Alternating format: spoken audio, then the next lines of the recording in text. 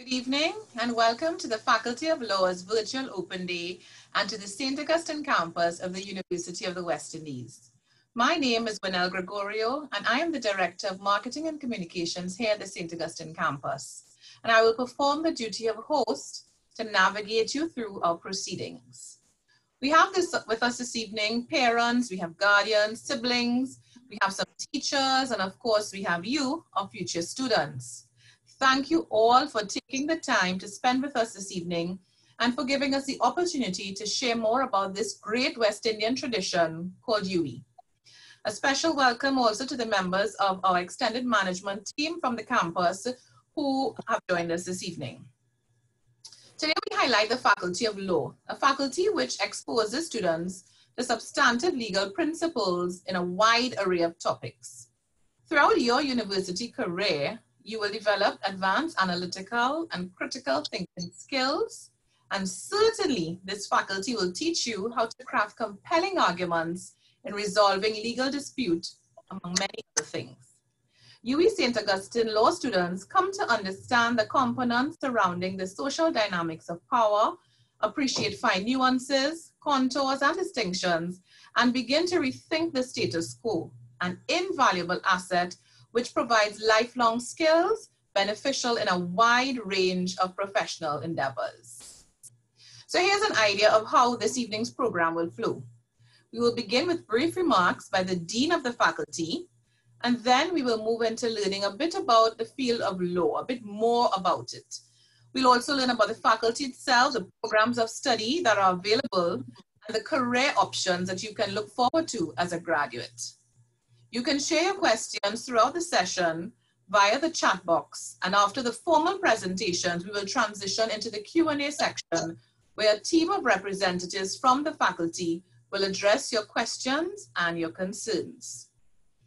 So to kick things off this evening, let us know where you're locked on from, if it's Trinidad and Tobago or Caribbean Islands or further afield. Put it in the chat, let us know where you're from so we could hail you out as well. So as we progress, I now invite our Dean of the Faculty of Law, Professor Rosemary Bell-Antoine, to give you her welcome remarks. Good evening, Dean. Good evening, everyone. Welcome to the University of the West Indies, and in particular, the Faculty of Law's Open Day. And as a budding lawyer, you would no doubt have done your homework and know that the University of the West Indies is the #1 university in the Caribbean and around the 5% globally, according to the World Rankings. We're very proud of that. And we hope to entice you to join our law family. With me this evening are some of my colleagues in the faculty. We have Deputy Dean Afia France, who's in fact spearheading this session. Like me, she's a proud UWI alumnus, and she's also a graduate of Columbia University. We also have Dr. Justin Koo, who's a PhD graduate from King's College, University of London, as well as Dr. Emma Perot, who is also a PhD graduate from King's, two of our youngest and most dynamic colleagues. We are also very privileged to have with us one of our adjunct lecturers. That in itself is exciting, because apart from our permanent staff, we have a number of distinguished persons who are practitioners outside of the faculty who join us for particular courses. So we have Janetta Deet, who is a very experienced legislative drafting adjunct lecturer working with us on the LLM program. Our Faculty of Law has been in existence for over 70 years. So we are one of the branches of this faculty. It's of course a regional university, as many of you know. So we have sisters at Cave, Barbados, and Mona, Jamaica. And we have a proud tradition of scholarship, legal education, and more recently, especially here in Trinidad and Tobago, activism. And of course, we have a sterling staff, well qualified, committed, and motivated to fuel the faculty. Just to let you in a little boost, in all of the surveys that the university has done, the Faculty of Law St. Augustine has scored very highly, in fact, often #1 in student satisfaction and relevance of our programs. So at St. Augustine, we are very, very proud of how we have continued the UE legal tradition. But more so, I think we believe that we have enhanced it. And I say that because we have, at the St. Augustine faculty, we have completed a number of cutting-edge, innovative initiatives. So in the curriculum, for example, we initiated oil and gas programs, as well as banking law, entertainment law, sports law, to add to the quite comprehensive, perhaps more traditional LLB curriculum that, of course, we offer, as would any law school or any decent law school would itself, the normal ones that you probably see on television, the criminal law, the contract law, and so on. Those are part of the traditional curriculum. And of course, we offer the LLM programs and the PhD programs. Entry into law is still quite competitive, although we are finding ways to open it up and to make it, to have a more diverse student body, not just the person who gets the straight A's and the CAPE and so on, although we, of course, welcome that. But we really believe in the UWI's AAA strategic plan, and the core of that is agility, access, and alignment. And we've been very involved in several exciting and forward-looking activities which promote this strategy. So for example, we have at the faculty bid for and won several competitive donor-funded projects. So from the European Union, human rights projects, for example, done very important work on refugees and on migrants. We led the way in the advocacy in these areas, indigenous peoples, disability issues, for our newly established International Human Rights Clinic. Currently, we are working on remand injustice. We have represented at international fora, so for example, at the Inter-American Commission on Human Rights in Washington, speaking about these issues. Probably seeing a pattern here. So activism is a pillar of the strategic plan of the university. And as you heard from my colleague in marketing, the director, Gregorio, yes, we certainly do intend to build lawyers who are interested in social change and who understand and can help develop the societies. That's part of our plan for you when you do law. So the issues of justice and inequality are very important to us, and bridging the gaps to give the underserved opportunities in law and legal education also important to us. So for example, we started a new scholarship based on activism, the McCandle Daga Scholarship. Current holders, Karim Marcel, some of you may have seen him on television recently. And that is a way of broadening access, as well as ensuring that we create new lawyers with the tools to meaningfully bring about, to promote social change. So it's not just about the fuddy-duddy law bits. I always tell my students, yes, come and do the sort of more traditional ones, go out there and make lots of money. But we want to do more than that. We want law to be part of our societies in a very meaningful way, part of change in the society. We've also had quite a lot of success in international moves. We have Dr. Puro with us. I'm sure she mentioned that today because she's currently leading the moves. The Jessup mood, the Inter-American mood. What is a mood? Something like a mock trial, I guess you would say. And of course, several exciting conferences, workshops, banking, commercial law, sports, oil and gas. There's so much happening in the Faculty of Law. I think there's something for everyone. And I want to also mention that we have a thriving, very dynamic law student society. And you will be part of that institution if you do join us. There's one little important fact that I want to mention in this little introduction, and that is that there's an added bonus to doing law at the University of the West Indies, and that is because we are the only institution with direct access to the 3 law schools in the Caribbean. You may or may not know as yet that in order to practice as an attorney, this part of it, the academic part, what we call the LLB program, is just the first step. After that, you have to do the bar or get your certificate your legal education certificates, you have to do another 2 years at law school. And if you're a graduate of the University of the West Indies, you are guaranteed access, at least for now, because there are many who are trying to challenge that through the courts. So if you studied elsewhere, you would not be guaranteed that access. You have to do an exam, and there's no guarantee you will enter. And of course, you cannot practice in the Caribbean without this, what we call LEC qualification. So there's a holistic package for you to consider. I'm sure you have lots of questions. I just wanted to give you a bird's eye view. We think that we have done quite a bit in terms of ensuring that our students have a really well-rounded and excellent legal education. We can send them there out with the best of them. Many of our students do, in fact, go on abroad afterwards to their graduate studies and top their classes and do very well out there, which is testimony to us that we're doing something right. So I'll stop there for the time being because I'm part of the panel and I'll be there to answer your questions as well as to wrap up. So let me hand over back to our Master of Ceremony. Thank you, Professor Antoine. Thank you for that. And as you heard from Law's very passionate dean, you have lecturers of great caliber. You'll also be joining a family atmosphere and there are endless and exciting possibilities. So before I introduce you to our next speaker, I want to give a hail out, as I promised. I see we have persons from Dominica, Tortola, Jamaica, Barbados, Grenada, St. Kitts, Guyana, Tobago, and of course, Trinidad. Welcome, a warm, warm welcome to all of you.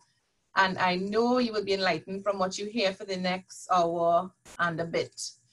So now I'm happy to introduce you to Mrs. France, the faculty's Deputy Dean, and she will be on hand to tell you more about the field of law and the many opportunities for those who enroll with the faculty.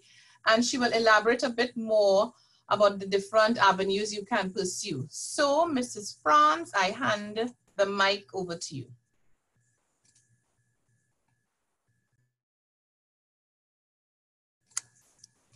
I'm not sure if you unmuted your mic, so.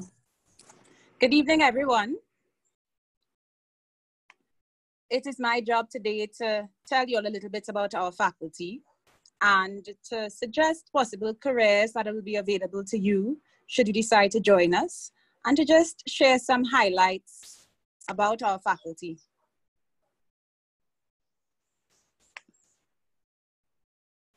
So I prepared a small PowerPoint presentation to guide the talk. So I know there are lots of questions that you probably have. For many of our students who are still in secondary school and parents who might be viewing, you might be wondering, what type of subjects should you study at secondary school? Well, there are lots of rumors about certain subjects to being accepted or not, but I'm here to tell you today that any subjects would work. Once you have your compulsory maths and English, you can do any complement of subjects at CXC or at A-levels.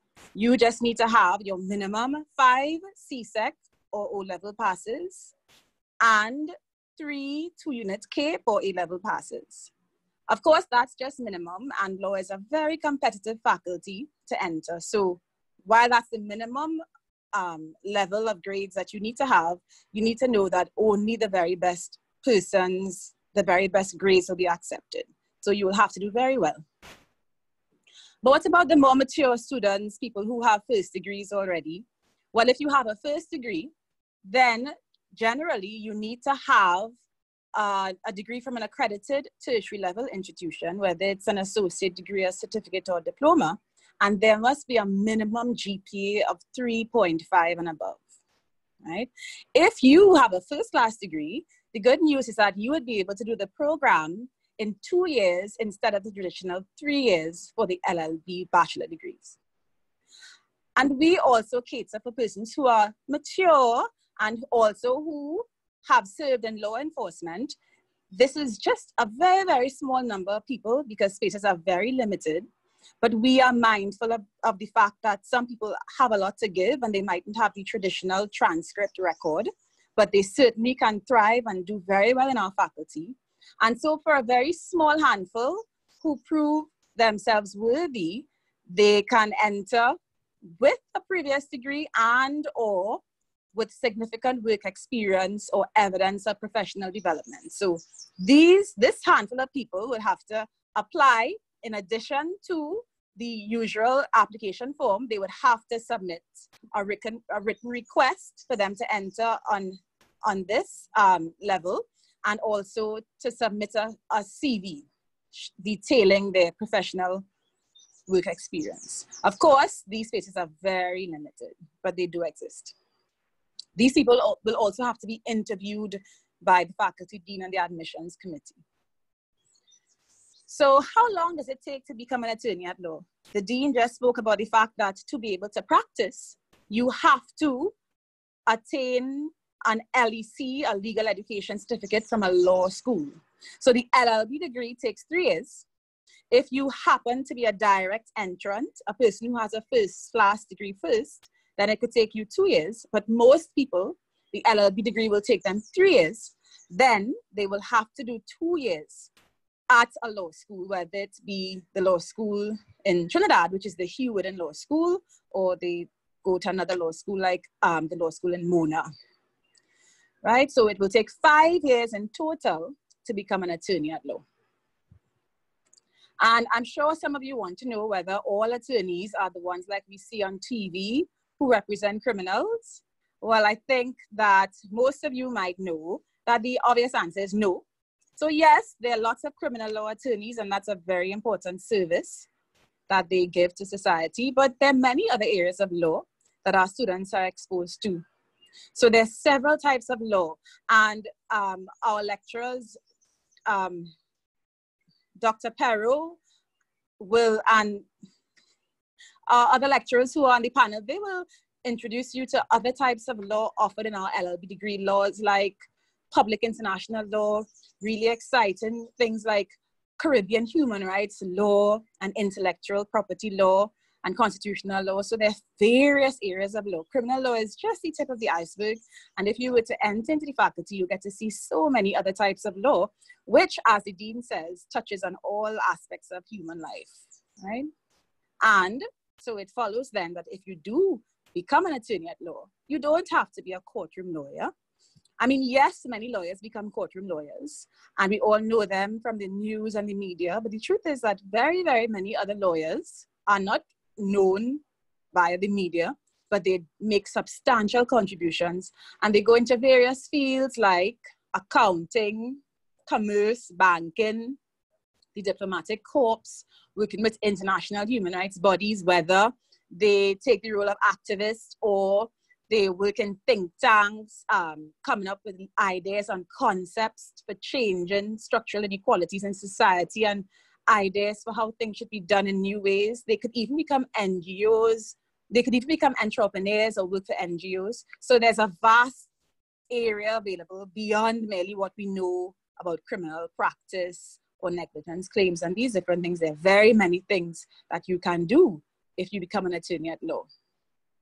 So at this point, I would just like to take a little time to talk about possible careers. So this PowerPoint is useful. This slide is useful because it lists a whole set of possible careers. So some stand out a lot, like you could become a politician, a judge, a researcher, a human rights activist. So I'll just talk a little bit in the next few slides about some areas that you might be interested in, and also to show how the faculty has done work in these areas, okay? So suppose you are passionate about human rights issues, right? I mean, that is definitely an up and coming area. We are so much more aware now about oppression and injustice. I mean, it's very apparent, both internationally and in our nation. So if you have a heart for justice and you hate to see unfair situations, perhaps you have a calling in human rights. And then you could become a human rights activist, not just an activist who cares deeply about issues, but you could be armed with the law, knowledge of the law. And some interesting areas are areas like child rights, you know, vulnerable people who need the voice of others to advocate for their interests, or disability rights, or you can become a human rights attorney at law. We have a relatively new court called the Equal Opportunities Tribunal, where persons can bring claims where they claim that they have been discriminated against. So you can represent persons to try to effect justice in your sphere. You could also work for international or regional human rights bodies. I mean, everybody should know about the United Nations. So these human rights bodies that try to lead the way in helping nations and states to try to make things fairer within their jurisdictions. You could perhaps attain to work for one of these bodies, or you could even work for a think tank or an NGO. A think tank is an entity that comes up with ideas and tries to address issues of injustice in societies. So you could be aligned to a think tank and just write and think and ponder on issues, or an NGO actively lending to a cause. So this is a very, very good area if you have this sort of interest. And our faculty is very interested in human rights. We have had human rights open days. We have had certain grants where we've had to put on several events to educate the public on human rights stuff. And it's not just the faculty that does these things, but students take part. So all law students have participated in planning human rights open days with several components like entertainment and even education. So our students really enjoy these things where we use drama, music, and a whole sorts of avenues to highlight human rights issues to educate the public, right? Our law students have done amazing things like visit Remand Yard under our human rights clinic. They have done presentations before the Inter-American Committee on Human Rights. And they have even assisted in client representation. And you can do this too if you become a member of the law faculty. And suppose you like sports. Well, sports and the law is an exciting area that you can work with. I mean, there's several international sporting bodies. If you like sports, I know that you know about them.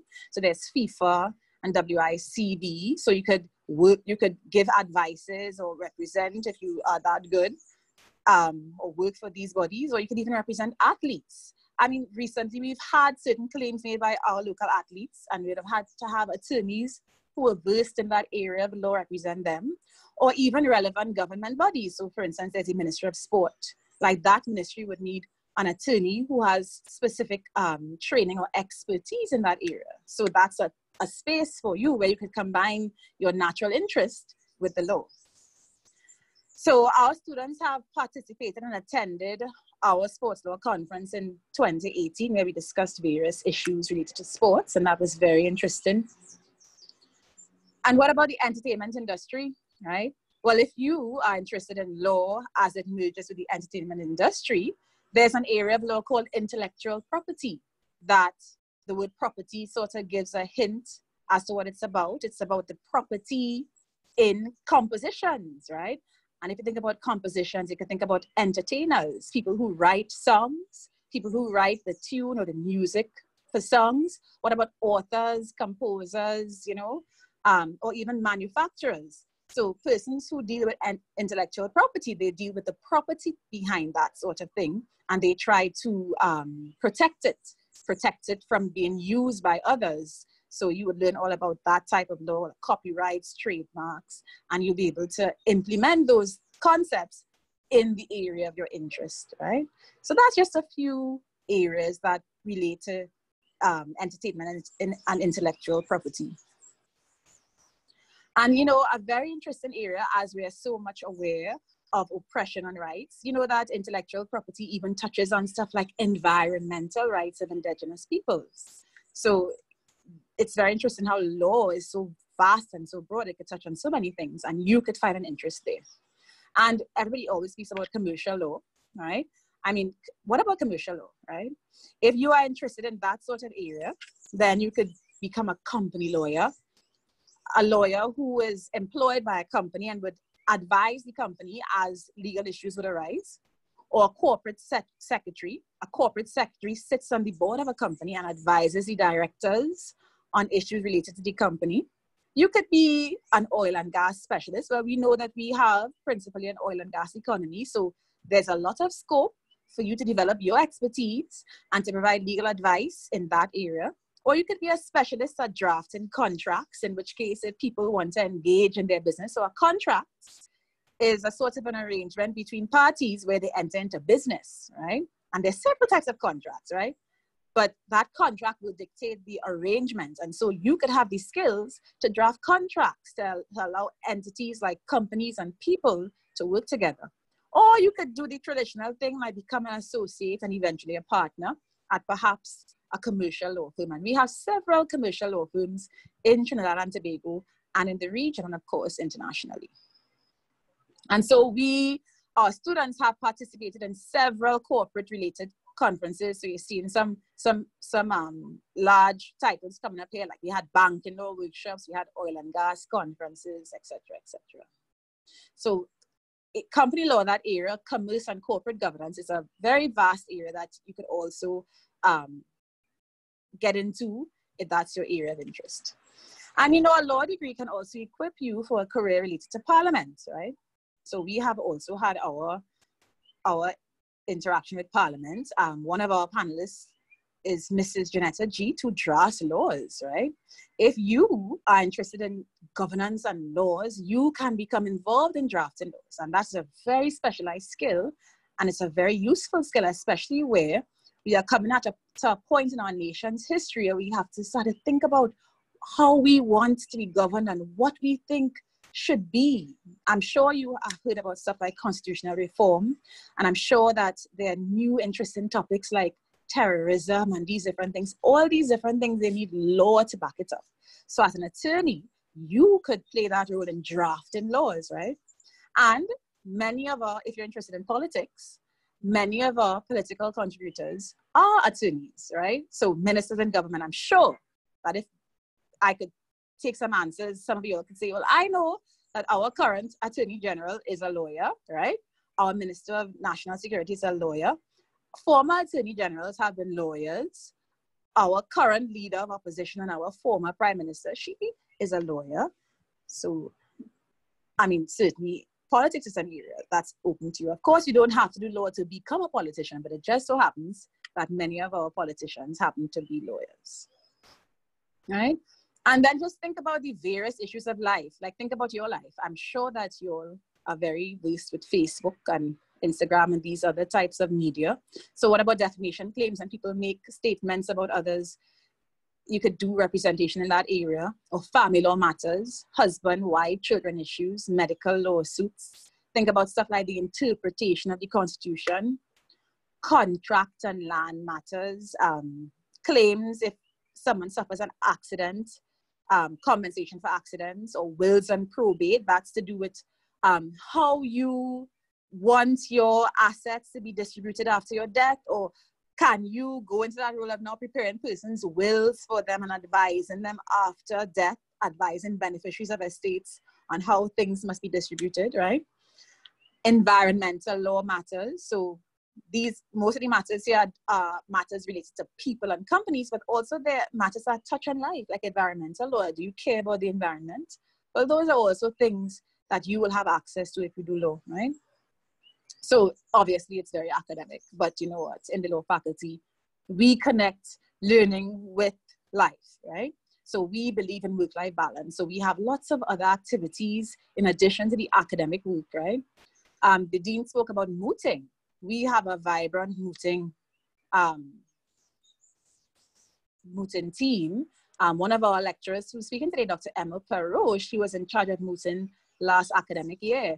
And we have done very, very well. If you think about it, Trinidad is a very small country, but we have gone into these international competitions and have excelled. And that says a lot about our caliber of students and the caliber of lecturers that we have. So we have lots of spoils that we have had from these international competitions, like international mooting competitions. And in addition to that, we, with students, have made presentations before the Inter-American Court on various human rights issues. So you could take part in these things even while being a student. You don't even have to graduate to do this. And of course, we have a very vibrant law society, and at the law faculty, we take our students very, very seriously. Our students have a voice, and our law society president, they sit on meetings and the needs and the concerns of our students are very heavily voiced, and they're taken into account, and we interact well with our students, and we try to mentor our students to become the best that they can be. And here we have two pictures of past sports days. So students, they have their sports days and lecturers come and participate, and lots of initiatives and camaraderie. So it's a very vibrant society, right? And you could be a part.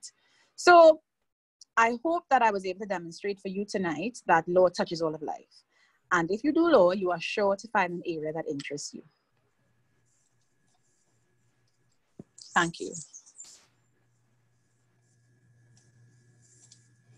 Thank you, Deputy Dean. After that presentation explaining the vibrancy of the faculty and the breadth of options, I hope our viewers have a better insight of where law can take you next. And what I want you to hear now is the how about it. And a reminder that we will be answering your questions after all the presentations in the Q&A segment, but feel free to continue sharing your questions in the chat. I see the Dean and some of the lecturers are answering the questions in the chat, and I want to urge you to continue asking. And up next, we will have Dr. Justin Koo and Dr. Emma Perot, both lecturers in the faculty. They will give you the specifics on the Bachelors of Law and the Masters of Law that are offered at the faculty. So I now turn it over to my two colleagues.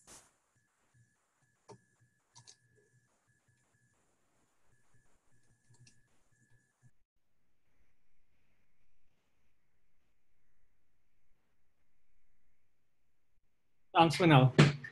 Evening, everyone. So my name is Justin Koo, and I'm a lecturer at the Faculty of Law, and I'm here to talk to you today a little bit about what will actually happen if you do get into the program. So just to take you through the day-to-day runnings of it and to expose you to what life will be like as a law student. So we just have a little breakdown here of what we'll cover in this presentation with my colleague, Dr. Emma Perot, and I will talk to you a little bit about what is law really about, what to expect while being at the UE to do law, the LLB, and preparing for legal studies. So what you can do in the meantime before you actually get into the program. And then I'll hand you over to my colleague, Dr. Perot, who will take you through the actual LLB and some of the topics that will be covered, etc. So one of the biggest questions I often get from students who are thinking about doing law is, well, why should I do law? And I want to share a little bit of a personal story with you before getting into it. When I applied to do law, I didn't really know what I wanted to do going forward. I just thought, hey, well, you know, the law is cool. It sounds interesting. You get a good job from it subsequently. And all of those things are true, but also having done all of these degrees in law, I realized that law is something that is everywhere, and it's applicable to any and everything that you will do in your life going forward. So it helps us develop a better understanding of the world, because every topic you can think about has a legal element to it. And if we're talking about politics, we're talking philosophy, history, economics, psychology, sociology, etc., there's some element of the law that comes in there. So even though you're going to study law and you will be learning substantively what the law is, you will also have to understand that the law doesn't operate in a vacuum. Law works in conjunction with everything else that goes on in society. Laws are influenced by all the other factors that are out there. So in particular, laws might be passed because of, you know, the economic situation. So with COVID happening, a lot of things that are extraneous to law will become part of the law going forward. So laws will be passed to deal with healthcare aspects. So that involves health, which typically has nothing to do with what a regular, ordinary day-to-day lawyer does, but there's a specialty in health law now to deal with things that may be pandemic related, for example. Where people have financial difficulties, laws may be passed to help individuals who are in need, for example. Laws are also political in nature, having to go through the parliamentary process, etc. So studying law necessarily means studying other subjects built into the system. More importantly, though, I think law is such a nice area to study. It's so interesting because of transferable skills. So even if you choose to study law and don't want to become a lawyer, I never did the bar. So I did the LLB, did an LLM, and then went straight into a PhD. I never practiced law, and I had no interest in practicing law from the second year of my LLB.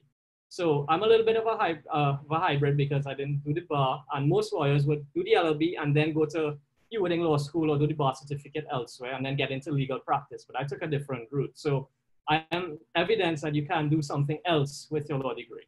So in terms of developing transferable skills, a lot of things that are very prominent in law would involve analysis. So you have to solve problems, you have to engage with legal reasoning, but it also involves a significant level of communication. You have to be able to talk to people.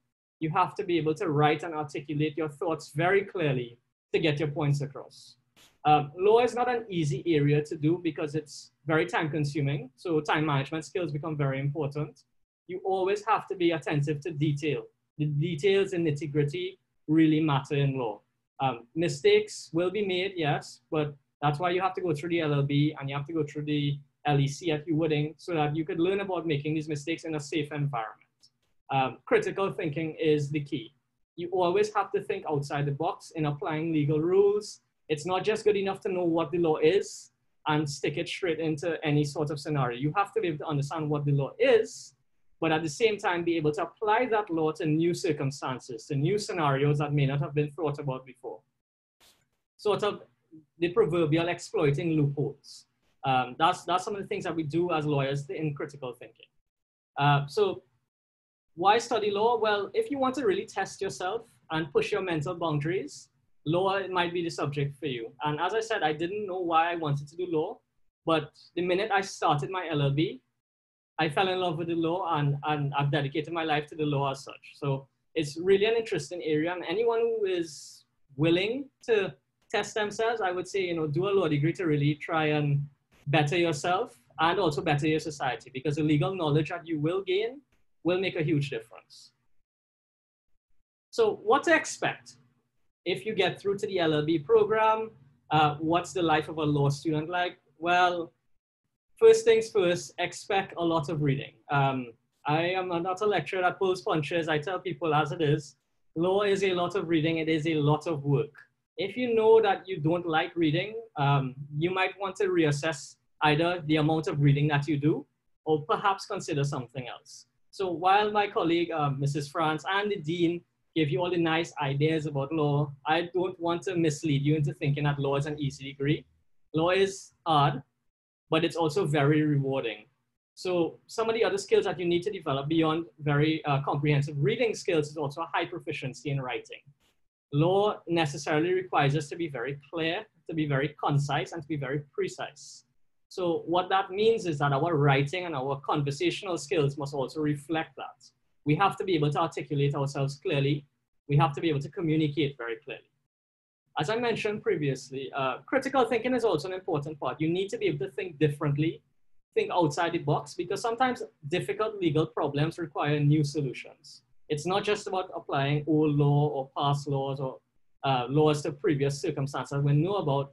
To be a good lawyer, you have to be able to think outside that box and be able to deal with new situations. That's the difference in winning a hard case and making new law. So for example, when you go up to the Supreme Court, whether it be the CCJ or the Privy Council, for example, you have to be able to think outside the box because that's where the new laws are being made. Yeah. So away from sort of the requirements in terms of what you need to be doing, what will you have to do? So the law program is based on coursework and exams. Most of our courses were updated this year, so there's no longer 100% exams for most subjects. So you would have to do an element of coursework, which could include multiple choice questions. It could include class participation. It could be an essay. It could be a research essay, etc. And there will also be exams at the end. One thing I want to say honestly to everyone is law is not something that you should join because you're forced to. Similarly, law should not be something you join just to make money. You have to really love the law to do well in the law because it does require a lot of dedication. It requires a lot of commitment, in particular in relation to your time, and you have to be passionate about it. If you lack any of those elements, you may regret doing an LLB because of one, its difficulty, but also the toll it takes on a person over time. So I don't want to mislead anyone at all, and I want to make it clear that it is a very difficult degree, but as I said, and as you've heard from colleagues before, it's very rewarding. And there is something in the law for everyone. So just understand that it requires a lot of dedication and time commitment. While I'm not saying that you can just study alone, you still have to continue to do all the things that you do in your regular life, exercise, play sports, go out and have fun with your friends, etc. It will require a lot on you. You will have to make sacrifices. So I'm sorry to be the bearer of bad news in that end. If you think you can just party and do a law degree, that would be a really big reality check when you do start the LLB program. So it's about time management, it's about balancing your life and being serious about the law as well. So just some things that prospective students also ask as well. I'm considering doing law. I don't really know anything about it. What should I do now? I'm still in high school, or I'm doing a certificate or diploma, associate degree, etc. What else can I do? So some of the things that I generally recommend to students is read as widely as possible, and read fiction and nonfiction. Read the newspapers. Stay up to date with what's going on in world news. You have lots of free services available online, BBC News, Al Jazeera News, etc. Read as widely as possible, because reading does help your writing. It does help educate or widen your experiences. And in terms of fiction, you can feel free to read fiction as well. Any reading is good reading. So one book I recommend is The Secret Barrister. It gives an insight into the life of a criminal barrister who is in the UK court system. And it also exposes some of the flaws in the legal system. So for those of you maybe thinking about a career in criminal law or thinking about human rights law, etc., that's probably a good book to read as well, because it exposes you to the idea that the law isn't perfect. A lot of times people think the law is perfect, but in reality, it's very far from perfect. So as lawyers, we're constantly learning. And as a good lawyer, you want to try and help develop the system further, help people, etc. Practice your writing as well. You can never get enough practice writing. Being a lawyer requires you to write a lot. Being a law student more so requires you to write a lot. You need to practice.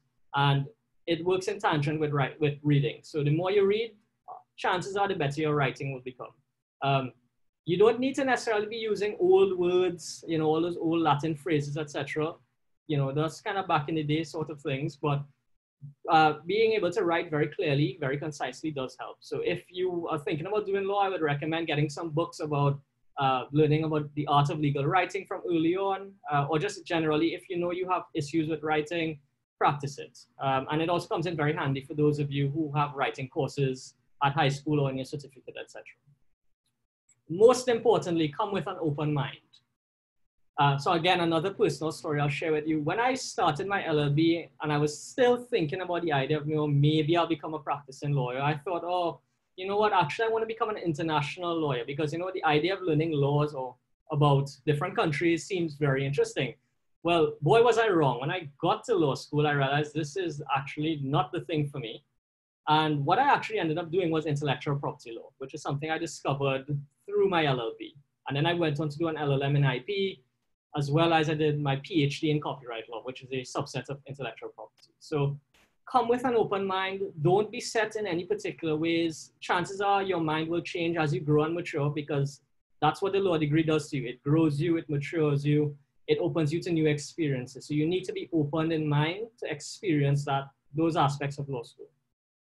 And as my colleagues said earlier, there's no particular school subjects required. So anything goes once you have your maths and English at the CSEC level. So at this point, I'll hand you over to my colleague, Dr. Perot, who will take you through a little bit more detail about the courses that we offer on the LLB and some more insight into what a law student is like. Yeah.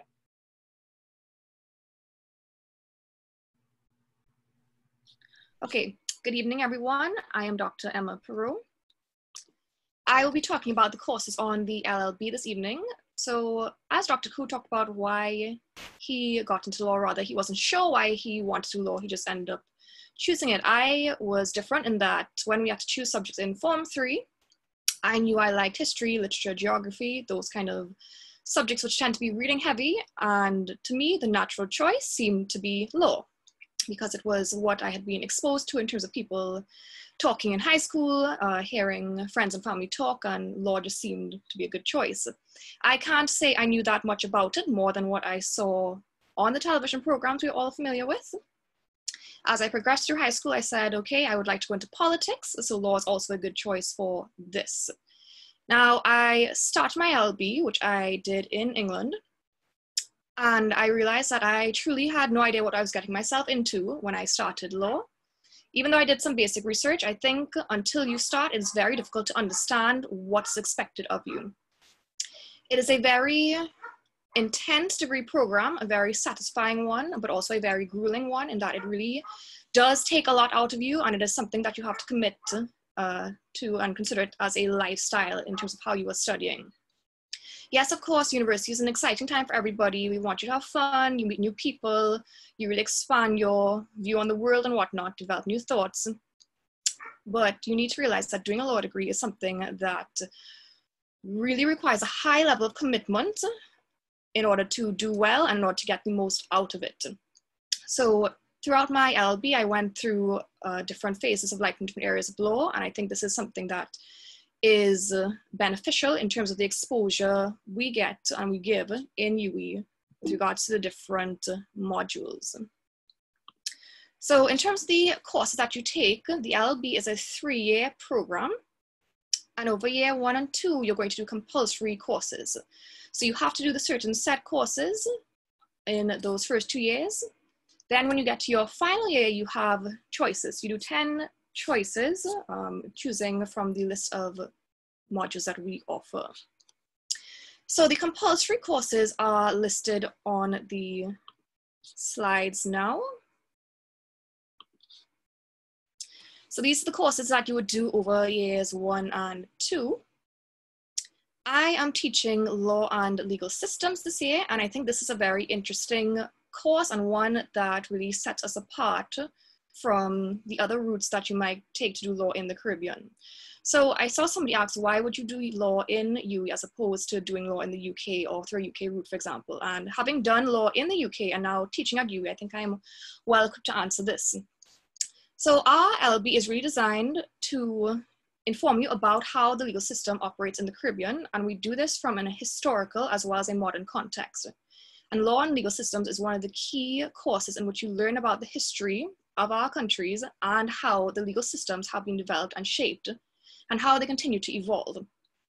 Now, I think we're all probably aware of the incidents that happened recently in Trinidad with regards to the killing last week. We're also aware of the Black Lives Matter movements going on in the US. Now, obviously, we don't focus on the US as much, but the history of colonization has really shaped how we function as a society. And the laws obviously stem back all the way from the colonial times and have been evolving since. And I think it's very important to understand how our society has been shaped through our history, because it's something that perhaps those of you who have done Caribbean history or will be doing Caribbean history will appreciate, but it is truly something that needs to be understood in order to practice law or have a proper awareness of law within the Caribbean society, especially because we live and work in societies with different cultures, different races, different religions. We are such a melting pot, and the law is the one thing that is something that we all have to adhere to despite our different beliefs and different ways of life. So doing an LLB in UE really gives you this foundation and understanding of our societies, the understanding of how we can improve, how we can use law to our advantage, and how we can progress our society moving forward. So I think throughout all of our courses, yes, we do look at, for example, UK and American law in reference to cases and comparison and whatnot, but we really do ground it on the relevance to the Caribbean and Caribbean societies. In terms of your choice courses, I like to think of there being 3 basic categories of people who want to do law, or rather who have different ways of liking the law. So the first category I would describe as the everyday lawyers. So these people tend to help people on a daily basis. You have people doing, for example, family law, employment law, land law, which would have been one of the compulsory courses. So those are the everyday kind of practices that you are probably familiar with. Those areas of law are also the areas that people, mainly your friends and family members, will tend to ask you for advice on once you step in the door through UE. because these are very popular areas of law, areas that come up very commonly in everyday life. Then we have the Save the World lawyers. So these people tend to really want to make a difference as to how we live and make things better for everybody. So we have international human rights law, we have environmental law, we have the International Human Rights Clinic, which is very practical and hands-on.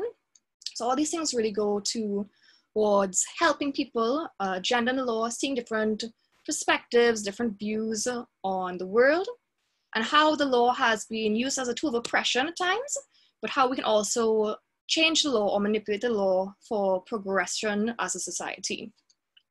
The third category I would describe is the commercial-minded people.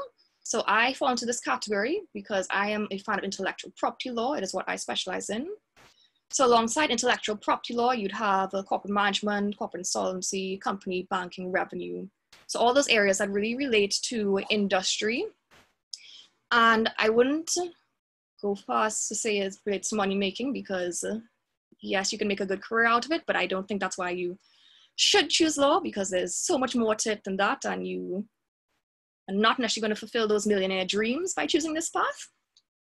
But those areas tend to be of interest to those who are more commercially minded. So we do offer a wide selection of choices in terms of the LLB, and we are trying to expand. So this year we introduced entertainment law, which I co-lecture on with Dr. Koo.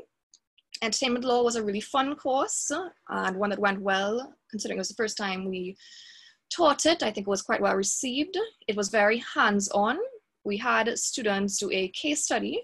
So to do this, well, unfortunately we have to do it over Zoom because of COVID, but to do this we had the directors behind Island Crashers, the event that usually takes place in Tobago, talk to the students. The students had to do an interview, and then they had to do a case study on how Island Crashers could improve their structure. What are their risks that they are facing currently? How can they improve? How can they expand their business?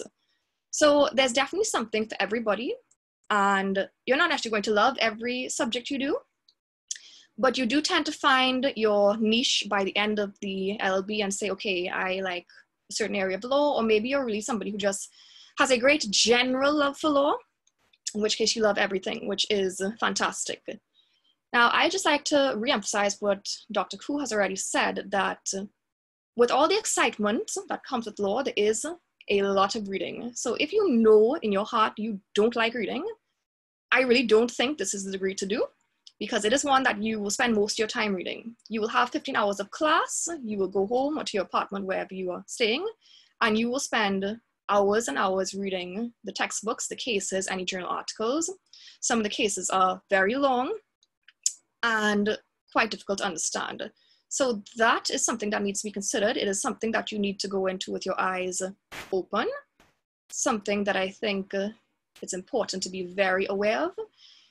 You have to be dedicated, you have to be good at time management, and you will also have to be able to manage your stress. Obviously, you manage your stress in whatever degree you choose, but you don't want to get to the point where you become so overwhelmed that you stop enjoying your degree, because at the end of the day, university is going to be one of the better times in your life. You want to enjoy it and have a good time.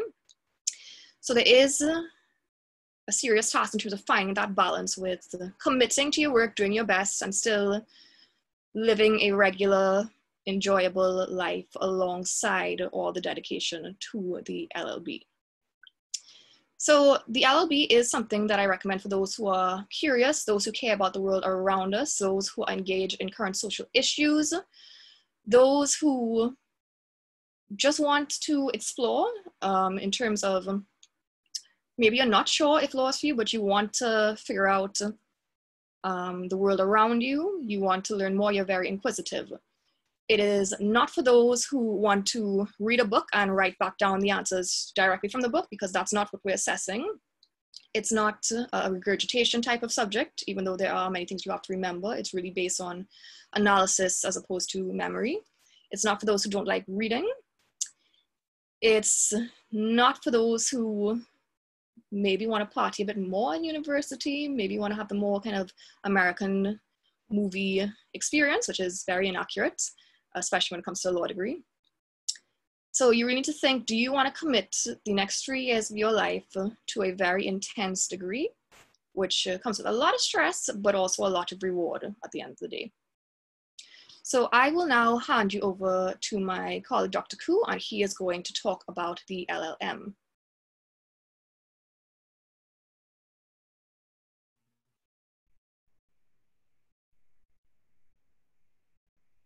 Thank you, Dr. Perot. So just continuing on the presentation, I'm going to talk about the LLM for a little bit now. So the LLM is for persons who have done a law degree, for the most part, who want to progress their legal knowledge. So the LLM program typically is 1 year, though it is possible to do it part-time, and you can do it over the space of 2 years. For an LLM, you require 6 courses, or in terms of the diploma, you can do 4 courses. So the LLM that is offered at St. Augustine is really a good and really flexible one, in the sense that we have a wide array of topics that are offered. So there are 6, or rather 5 specialisms that you can get. So corporate and commercial law, intellectual property law, public law, legislative drafting, which my colleague, Mrs. Jeet, can talk to more in the question and answer section, and a general LLM.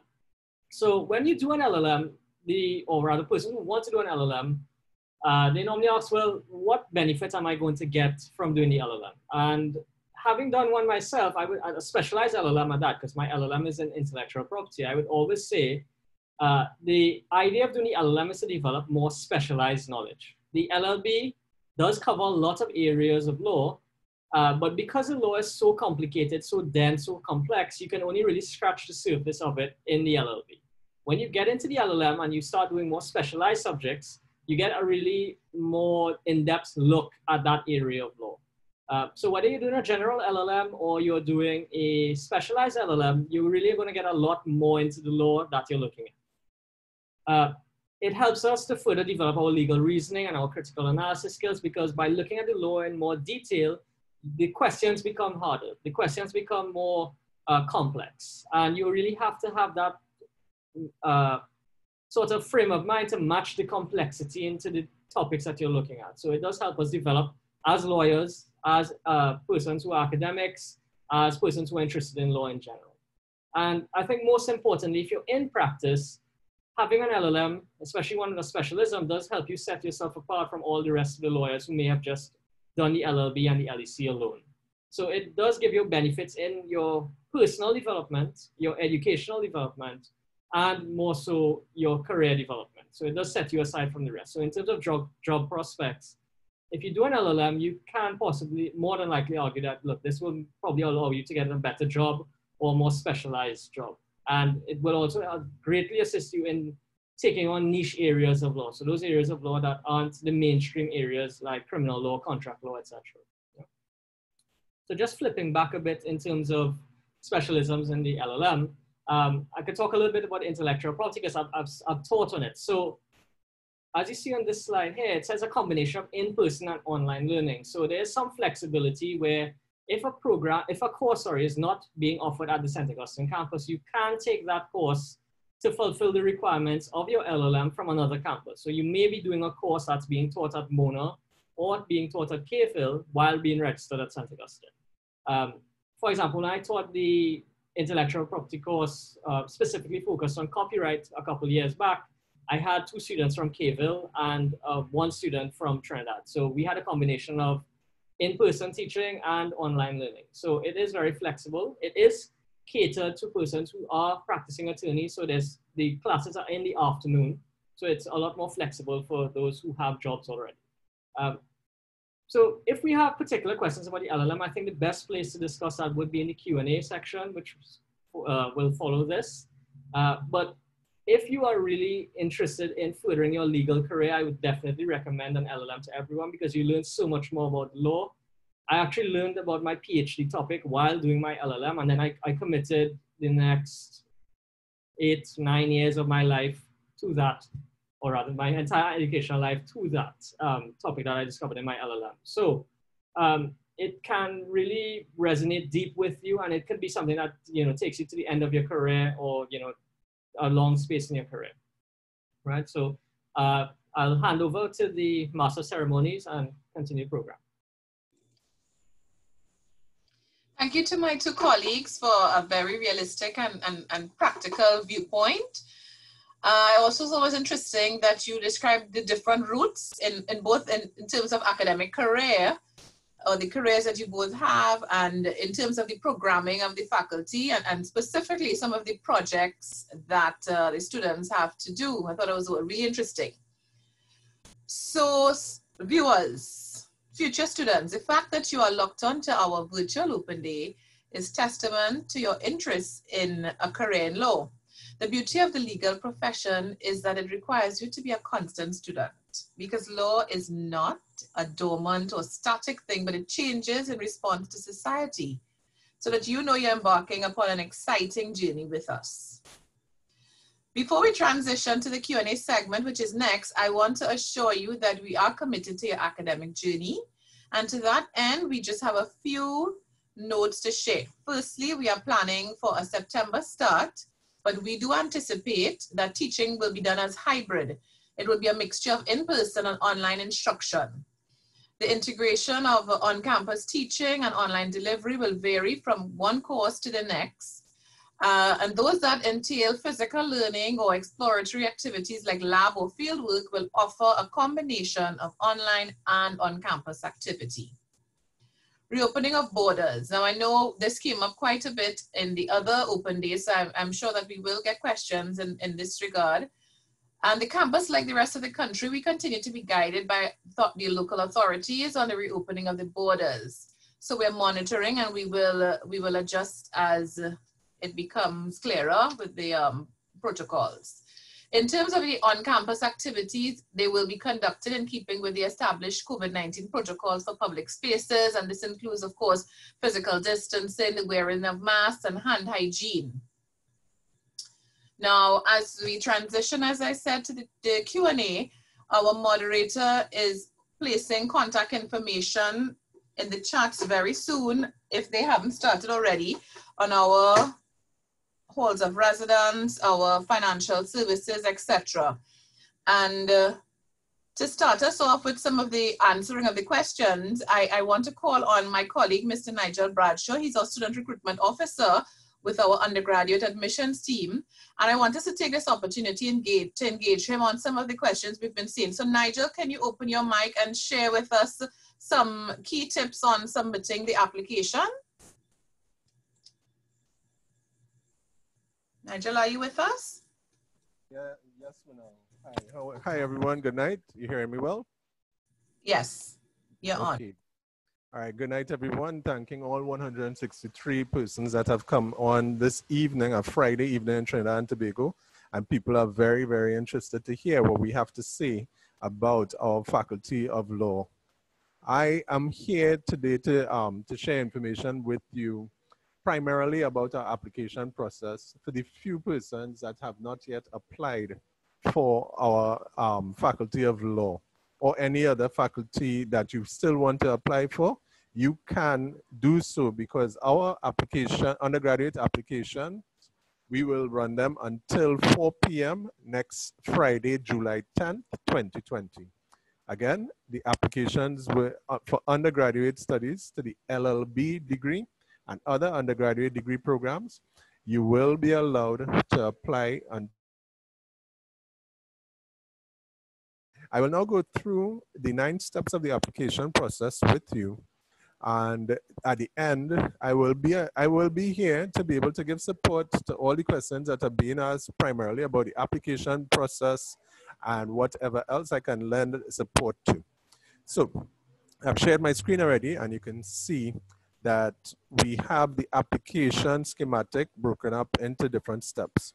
First step, now our application is currently entirely online. There's no reason for anyone to visit the University of West Indies for any reason with respect to the application process. Step 1, you go to our UWI website. Listed there, you'd see the /admissions webpage. You go in and you make an undergraduate request or a postgraduate request. But I'm primarily dealing as the undergraduate student recruitment officer. I'm going to be dealing with the undergraduate process. Step 2, we always make the emphasis on the fact that if it is you create a PIN, a PIN, and a login ID, the arrangement must be that you try to make one that will be fairly simple for you to remember. We don't dictate to you how to be able to, what numerology you use or whatever. But make one that is fairly easy for you to remember so you won't be locked out of your account. Being locked out of your account and not knowing what's happening with the application is possibly traumatic. Step 3, select the application type. Now, in particular for the LLB program, the LLB is a full-time program. So you're going to have to select undergraduate and full-time. Once you select undergraduate and full-time, you move to step 4. All your demographic details are entered: name, surname, email address, physical address, contacts of importance, if guardian, parents, whatever. And thereafter, your academic information is very important at that point. We need to get your academic information for secondary school leaving, and then any post-secondary education that you are currently involved in and completing. That is the information that we want to see. Remember how I said it? That you're currently involved in and completing. We'll discuss that a little bit later. Step 5, you are allowed to choose up to 4 programs for undergraduate study. At the Faculty of Law, everyone of the panelists here will be able to reiterate what I'm going to say now. When choosing your 4 programs, not just because tonight we're dealing with the Faculty of Law, but the Faculty of Law requires that you enter the LLB at position number 1 out of the 4 programs that you would choose, if choosing more than 1 program. Okay, let me say it again. Make sure if you're choosing more than 1 program, the LLB is at the first choice. If it's not at the first choice, it will not be considered for admission. Now, from step 1 through to step 5, you're allowed to close your application and return to it, make changes as you see fit, etc. Once it is reached step 6, step 6 allows you to submit your application. Once you hit the submit button, this means that you're very content with all the information that you've entered. It's truthful and correct. And you hit submit, you no longer can change it. Everything in the application is complete at that time. But you certainly have to go through the next 3 steps. Step 7, there's a document will be provided for you that lists a number of different characteristics about your application, including how to track your application, how to do a number of things. One of the things it will allow you to do is to access the download portion for your confirmation receipt.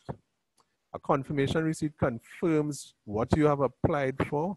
It confirms that you are seeking the university's analysis of your application for the sake of admission to the university for whatever programs that you would like to be considered for, that you've entered. At that point, that document must be downloaded, printed, and completed. Once it's complete, it's going to have your signature and the date on which you completed it, right? That makes it basically a legal document.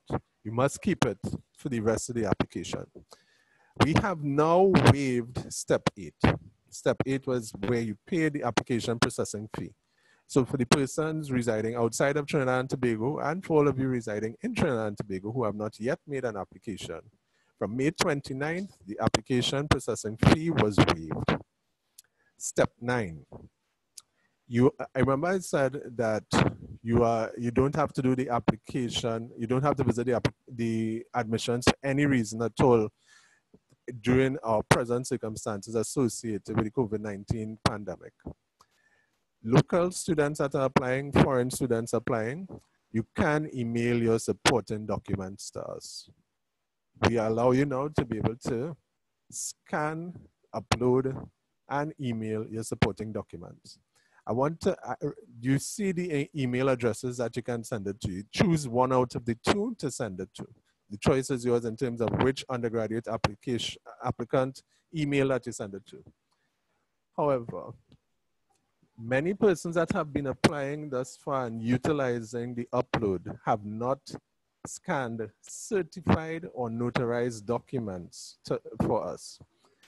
The notarized documents that should be notarized or certified are these documents: your birth certificate, your CSEC or BGCSE or GCSE certificate, whatever you verifies the completion of your general secondary education, that document must be copied and certified.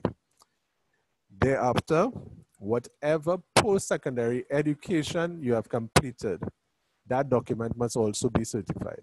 Now, if that document for your post-secondary education is a transcript, that transcript should be directly sent to Student Affairs Admissions at the University of West Indies from the institution that provided you the, awarded you the transcript, right? We prefer that it comes that way, from the institution that awarded you the transcript directly to Student Affairs Admissions.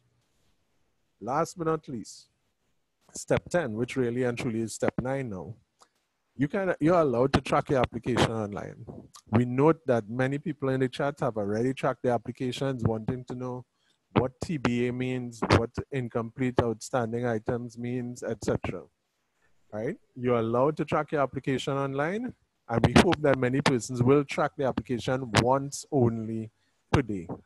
There's no need to track it multiple times, because if you do it once a day at a specific time, you will notice within the next 24 hours when you do check again, if there is a change, there will possibly not be a change for some time. All right? Please bear with us as we seek to manage a process that has become a bit lengthy based on certain challenges that we've had during the COVID-19 pandemic and the lockdown and everything else associated with it. But we feel strongly in Student Affairs Admissions and across the rest of the university that we'll be able to manage these challenges and ensure that we're able to have an enrollment class in the LLB program and a number of other undergraduate programs at the University of West Indies at St. Augustine campus later this year, when we start, hopefully, at the end of September. Thank you very much. I am certain that my colleagues from marketing have entered my email address into the chat. Feel free to send me your emails 24/7, 351 days of the year, 14 public holidays in Trinidad and Tobago when you should not send an email to me, right? Just saying. But every other day, you can send me an email and anticipate a response in 48 hours or less. I do enjoy looking out for you and responding to your emails. We like to give the assurance that we do care about our enrollment, our current enrollment for the university. And we do hope and wish you all the very best. For those of you who are going into exams, we do wish you all the very best in the current circumstances with your exam period. Thank you very much. And I'm still available to answer questions in the chat. Do take care. Thank you very much, Nigel. And I'm sure we'll be calling on you in a couple minutes or so as we make our way through the questions. But before that, I want to call on my other colleague, Ms. Kathy Ann Lewis, and she is the Student Services Manager from our Division of Student Services and Development. And the aim of the division is to contribute to your overall development and provide an excellent student life experience. So, Ms. Lewis, if you can take the floor to share a little bit more with our viewers. Thank you, Mrs. Gregorio, and good evening and welcome to all our participants on the live tonight. I don't know about you, but I am so excited based on the information that was shared by the Dean and Dr. Koo, Ms. Perot, Ms. Francis. I am excited, and based on the activity in the chat, I take it that you're excited as well. Thank you for joining us. Thank you for participating in the live and asking the questions This shows your interest, and we are excited for you to join our UWE-STA family. As Ms. Gregorio said, I work within the Division of Student Services and Development. And as the name implies, that's exactly what we do. We work in tandem with and in collaboration with the faculty to enhance your student experience. And this is mainly through support.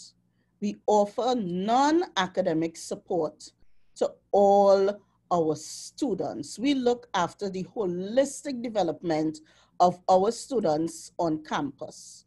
So the faculty looks after the academic aspects and student services after the support aspects. Now the research shows that students that receive consistent and strategic support while on the university campus are more likely, one, to have a more enhanced experience, and two, to succeed at university. So I know you all were taking some notes, and so was I, because there was so much information going around. As Dr. Koo said, it's gonna be a lot. Ms. Perot said there'll be a lot of reading. So I did a lot of writing. And so I'm just going to segue from little bits of information that they provided. One of the things that both Dr. Koo and Ms. Perot said is that you would have to have a keen sense of time management. Dr. Koo said, yes, you know, exercise, do the things you love, but be sure to set aside time for your academic pursuits. And Dr. Perot enhanced it by saying, for a lot of reading. Within the Division of Student Services and Development, we have a unit called the Student Life and Development Department that actually helps you to apply skills of time management. We actually facilitate workshops and sessions on study skills, on time management. If you're having issues with some of the classes, within your classes, Student Life and Development will provide for you one-on-one tutoring, and that's free of charge, students. Once you apply and you're accepted to the university, you have access to those services free of charge. There are a number of other services. I want you to be aware as well that we are an inclusive and accessible campus. Student Life and Development also provides services for students with disabilities and medical conditions. So you have examination accommodations, classroom accommodations. If you need a note taker, if you need any assistance at all, students with disabilities and medical conditions, we provide it for you. International and regional students as well. The mature students, I saw some questions coming from mature students and their particular situations. Student Life and Development also offers advice and assistance to these students. All you need to do is make an appointment. So I'm going to give you the email address for Student Life and Development, just in case you have any questions in advance. It is sld@sta.uwi.edu, and you can send Dr. Huggins an email and she can help you with any assistance that you need. Dr. Perot also spoke about, balance and perhaps sometimes becoming overwhelmed. It's possible. Students, do not worry. If you are overwhelmed, we also have support for that within the Division of Student Services and Development. Dr. Sarah Chinyanki heads that department. It is known as Counseling and Psychological Services. So any emotional instances you have, mental conditions, anything, you feel a little stressed from the classroom, from home, from just life in general, you can make an appointment at counselor@sta.uwi.edu or visit what we refer to as CAPS, the Counseling and the Psychological Services Office, and you can make an appointment to see one of our many counselors. Again, there's no charge attached to it. We offer this because our remit on the STA campus is to support you while you're there in your academic pursuits. And in discussion, you would see as well, we offer support for you when you leave as well. As an alumni, you also have some support. And some of you will get an email very soon about some programs we have for incoming students. So stay tuned, and very important, check your emails. Even when you're on campus, very important to stay engaged, check your emails. Very important. I also want to speak about, Dr. Koo spoke a lot about the breadth, and Ms. Francis, the breadth of opportunities available to you when you study law. And I'm really happy and excited about that. So we don't come in, Dr. Koo said something, I wrote it down, to remove the limits. And that's what we want you to do. We want you to explore that. We want you to explore those options. We also have a division, department that helps you with that.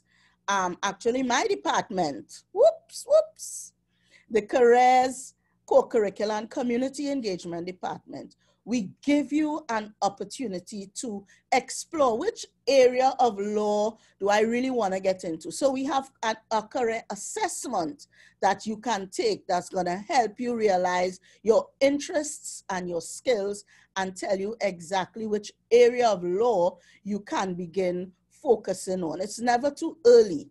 Career advising is a process. Career planning and career advising. Ms. Francis also spoke about human rights and activism. Well, we have a community engagement department, and part of our remit is to get our students involved in activism and civic engagement. And always remember, students, and you'll hear it a lot once you get on campus, you'll hear a lot about DUGA. We call it DUGA, the Distinguished UWI Graduate Attributes. We want you to be civic-minded. We want you to be engaged. IT skill, Dr. Koo spoke about problem solving and critical thinking, analyzing, that global thinker that, that is very aware of the regional context. As Dr. Perot said, she could give you that insight because she studied overbroad, but the context of the Caribbean identity and what maintains in the legal fraternity in our context is very important. So when we speak about the distinctive UWI graduate and developing that individual, we help you gain access to opportunities. And you also would have heard the faculty, they also organize opportunities. So as I tell you, the faculty, student services, we work together to ensure you have that holistic, well-rounded experience on campus. The dean, speaking of civic engagement and human rights, she spoke about the McCandle Dagger Scholarship, and she referenced Kareem, who has been a recipient in the past. And I want to tell you about the scholarship and bursary section, and these scholarships and bursaries are non-academic related. What does that mean? It means that you do not necessarily have to use it to pay fees for classes or courses. They are not bound to academic pursuits. We have donors, and these donors have specific criteria. Sometimes it's based on your faculty, it's based on your major, sometimes it's based on geographic location. Where do you live? There may be a company, and the university has a lot of stakeholders, locally, regionally, internationally. So it may be based on where you live. And it's very important, students, to access these. And for the undergraduate bursaries, you can email ugbursaries@sta.uwi.edu. Those bursaries are still open. So they are available to you. As we always tell students, don't say no to yourselves. It's there, it's open, go ahead and apply. And the McCandless Dagger is just one scholarship that we have for law in particular, but there are a range of other scholarships that you may be eligible to. Yes, McCandless Dagger, it's just for you. So go ahead, apply, take advantage of what we have there. Also for mature students, we have, and commuting students, we do have the students' activities, facilities, and commuter students department. What that department is geared towards, it's helping the commuter students who do not live on Hall. It gives them an opportunity to form a bond, to form relationships, and to feel as though they belong. Research speaks about students want that sense of belonging on the campus. So the student activities, facilities, and commuter students department provides that sense of belonging. They have a number of activities, and you can email sac@sta.uwi.edu to find out some more about those activities. That's for commuting students. But we also have some halls that we would want you all to come on. It's your home away from home. It's excitement, it's activities, it's hall concerts, it's debates, it's leadership, and the halls, they provide an opportunity for you to learn about different cultures. They provide that entrance, as the lecturers mentioned, for civic engagement, for you to have discussions on issues, but in a safe environment, because we support that. There are a number of activities. I spoke to Mr. Kevin Snacks. He's the manager for the accommodation unit. And he is saying right now they are putting things in place to go online or blended, because they want you all to continue having that engaged and active experience on the halls. It's a good place to be. It's exciting. Mr. Snaggs is busy doing all that he needs to do right now to ensure that you have that well-rounded experience on the hall. In addition to the hall, because the hall provides opportunities for leadership as well, which is our distinguished UE graduates are leaders. Look around the Caribbean. I wouldn't go into that now because that list is unending. But I'm sure you'll learn about it when you get here. But there are opportunities for leadership. The Guild of Students also provides opportunities for leadership. Within the Guild of Students, you can be a leader on the Guild. You can be a faculty leader and be associated with the Guild of Students. You can be a leader on the hall and be associated with the Guild of Students. The Guild of Students, they also facilitate a number of activities to encourage you. Mrs. Amanda Best Noel, she works with the Guild of Students. She works in the administrative office, and they facilitate each year. They increase their offerings of programs to encourage you to be leaders and to develop leadership abilities. Dr. Koo spoke about transferable skills. That is key. That is key to holistic development. These are the skills that you can learn in one area, go to another area and use it and use it well and apply it. And that is one of the areas where the University of the West Indies is distinctive in the students we produce. We produce leaders, and they are distinctive in their own regard. I think I have touched all except one, which is the Office of the Director. Very important, they provide the strategic leadership for the Division of Student Services and Development. And very important, they oversee and guide your transition into the university. So as I said, very soon, you would begin to receive emails, you'll begin to receive emails about upcoming programs and your transition. They do orientation, they facilitate orientation and transition programs, including how to navigate UWI's website. What study skills do I need? What other skills do I need? Where can I access A to Z? They provide that orientation and transition, which is another key, the research says, to success on campus. So students, it's 8 departments within the division. I cannot give you all the information, but I've given you a little sampling. Very important, I want to tell you, remember, apply. That's the first step. Don't say no to yourself. Mr. Bradshaw said we are still accepting applications. Apply, and once you are accepted, become engaged on campus, become involved on campus, and leave a legacy.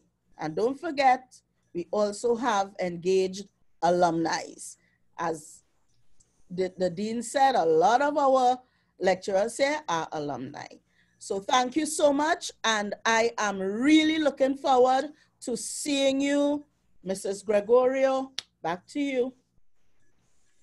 Thank you very much. And I think our viewers got a good insight in terms of our student support services.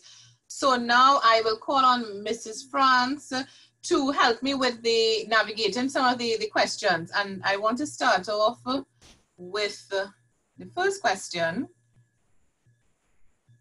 And just reading it about, I think it was about careers, future employability. Given the current climate with so many innovations, how does the faculty plan to equip students with a competitive advantage in the labor market through the UE experience? So I don't know if you want to ask the dean to kick things off with that, and I could possibly repeat it. Yes, I would invite the dean to respond to that question. Dean? Okay, thank you. Well, I think I started off by saying that many of our programs are cutting edge. In fact, if you compare us with our sister campuses, we have had new kinds of courses which they don't have the oil and gas, and now we introduced the energy component for the LLMs, or to come on stream as well to complement oil and gas. And incidentally, yes, oil prices may have dropped, but all the experts agree that oil and gas will be with us for a very long time. And of course, we have Guyana expanding. So we were the first ones to bring that on board. And I mentioned some of the other courses at the banking, the entertainment, the sports, offshore financial law. We have a whole host of new courses. We are continually looking to see that our courses are relevant.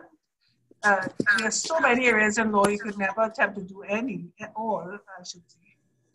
But we do a fairly good job of ensuring that we are always attempting to put on new courses, and not just to put on new courses, but to ensure that our existing, what I call the more traditional courses, are relevant. I found it very interesting, Dr. Peru talking about law legal systems, which used to be my baby before, and she was able quite nicely to contextualize it, what's happening today in the country, the Black Lives Matter, as well as the social unrest and the social injustices in our area. And so even the so-called traditional courses, if you have lectures like we do, and if you have students, and we have excellent students, we always have excellent students who can challenge the lecturers, you're able to bring that kind of thinking to even those traditional courses. There's also more leeway in terms of the postgrad. We have a fairly broad postgrad offering, and the postgrad is regional in that we can tap into expertise not just in Trinidad and Tobago, but also across the Caribbean. So there's a challenge for any law faculty. It doesn't matter where you go in the world, no law faculty will offer every single law course on this. That would be impossible. But I think it is important, one of the things that I think it's important to emphasize that law, when you study law, law is not just about the information that you gather. Law is, when you study the discipline of law, it teaches you to think in a particular way, to deconstruct an issue and to find answers to that issue. That is really the skill of a lawyer. So you don't have to have done intellectual property, let us say, if you're a practicing lawyer. You could take on a case, do the research, and still give a good account of yourself in a court or in a brief. So really what it is the method, how you go about researching, how you go about thinking about an issue. So from that point of view, always I would suggest have a competitive edge. But the short answer is that we have a fairly broad curriculum. And I did mention that our students have given us very high marks, often #1 in terms of student satisfaction survey, and in particular, the component which is about relevance to the society. They have felt that what they learned at UWI, St. Augustine, in the law degree, was very relevant for them to leave here and go and start becoming a lawyer or legal practitioner. Thank you very much, Dean, for that very clear response. And we move on to flexibility of classes. I understand that this program is full-time. What sort of flexibility is there for persons who are employed on a full-time basis while pursuing this degree? The person is asking what provisions are in place. I could respond to that. It is a full-time program. So there isn't much flexibility. If students are forced to work because of their personal circumstances, and they would have to be able to introduce a flexibility on the side of their work. So for instance, things like time off or arrangements for working from home. Most of our classes take place during the daytime hours, as Dr. Cruz said on the chat. They start at 8 a.m. and the last class ends at around 6. It doesn't mean that classes run every single day for all of the hours. There might be perhaps one day where you mightn't have a class, and then you might be able to arrange things around. Because we are a full-time program, we are not able to provide lots of help in terms of, sometimes students might ask for job letters of various things, for letters for their jobs or various things. We are a full-time program, and if a student is constrained to work, and we understand that, they will have to make it work, and students have made it work. Okay. Next question, how is an LLB from UWI different from an LLB from the UK? I know we touched on it a little bit earlier, but perhaps we can share it again. Some persons may have on this section a little bit. I would call on Dr. Perot to answer that.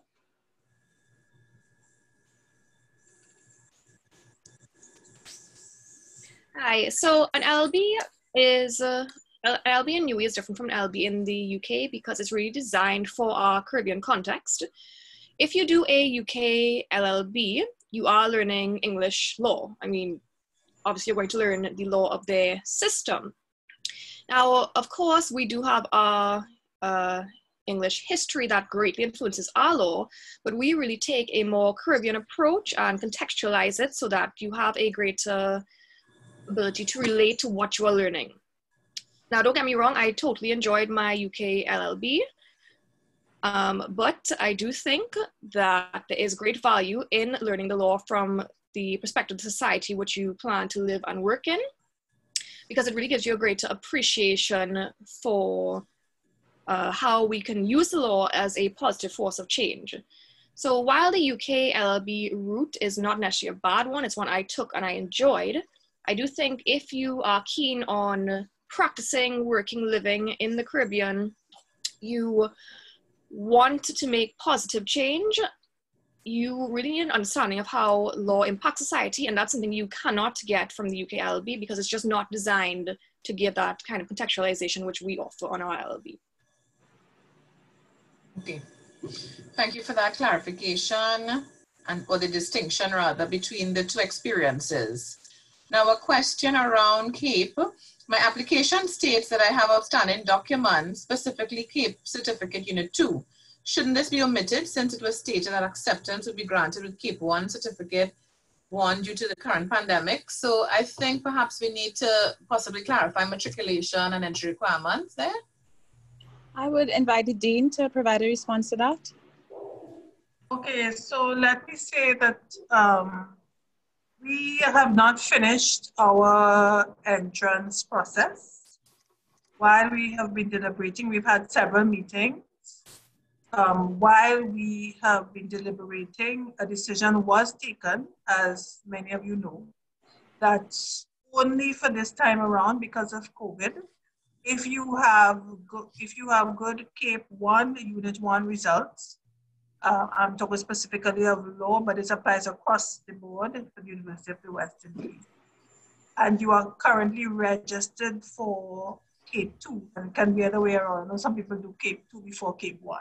But let us say you are one of the units and you are doing the other. But this time only because of COVID, because we know that it's going to be late. The exams were late. In fact, we didn't know when the exams were going to be. Now we've taken a decision that we are in a position, or we are permitted to allow persons to enter with just the one unit. Now, in terms of the Faculty of Law, how does that work out? Okay, so we said that we are quite competitive. Usually you'll have to have very good grades, the 1s and the 2s, and or mix of the 2. If you had only 2s, it might be quite iffy. You may not make it. It would mean that if you have very good CAPE 1 results, two things might happen. You probably would already have gotten a conditional offer. And if you did, we are in a position now very soon to say to you, that's sufficient. That is only this time around. It may never ever happen in our lifetimes. With the assumption that you would continue, we can sort of predict that you will be capable of doing the LLB. Those who don't have the conditional offers, we are now still in a position to look at your CAPE 1 results, or your whichever unit you have, and to make a determination as to whether you can, how competitive you are to enter. So the bottom line is that we still have to do this process, but we are not going to be waiting until you have completed your other unit before we make a decision. But we make a decision very soon. Otherwise, it would be too delayed. So this is one of the strange things that has happened because of COVID. So whatever set you have, whether unit 1 or 2, if it is decent, if it is in line, so normally we say 15 points at the same. So if you have already 7 points in one of the units, which is half of the 15, you'll be in good stead to enter. So we have not actually completed that process. We'll be doing it very soon. Thank you, Dean. Dean, don't go too far because we have a specific question for you again. Dean, you have been responding to many questions from persons wanting to have an understanding of the alternate routes of entry versus CAPE. Can you give an idea of some of the students who have entered the LLB from a non-CAPE route? And for the LLM, do you have to have an LLB? Okay.